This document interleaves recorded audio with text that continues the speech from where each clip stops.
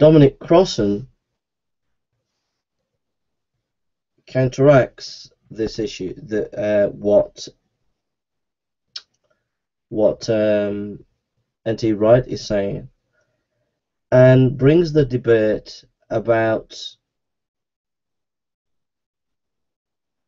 interpretation of the resurrection, whether it is literal or symbolic. And time again, Dominic Crossan brings the point and says, well, it doesn't matter whether the resurrection is literal or whether it is symbolic. For Dominic Crossan, what matters is, what do we do with it? What do we do with the resurrection? Whatever your position is, what do you do with it?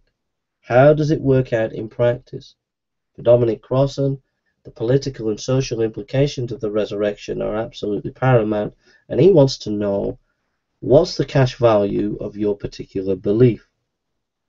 N.T. Wright then comes in and corrects Dominic Crossan and says, well, actually, I can get you where you want to go, but I think I can get you where you want to go better if you take a literal view of the resurrection.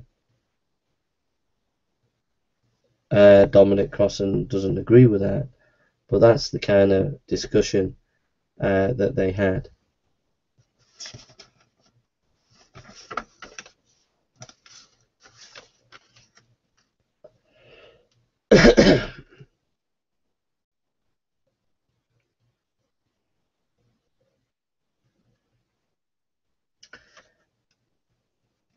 There was a discussion about the nature of the body in Pauline theology in the debate, where N.T. Wright makes the point that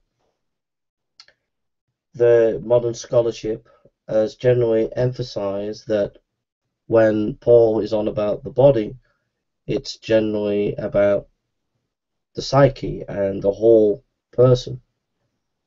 N.T. Wright made the emphasis that that's just a misconception of Pauline theology, that there are undertones of a resurrection of physicality in Pauline theology.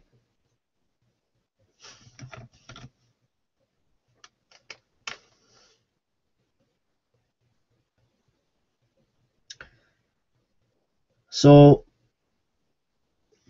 for Dominic Crossan, the political situation of first century Judaism, about how it played out, Christianity played out in terms of its relationship to Rome, because there was a contrast made, I think also by N.T. Wright, between Caesar, who was seen as God, Caesar's kingdom, Caesar's power, and Dominic Crossan and N.T. Wright, I think, both made the point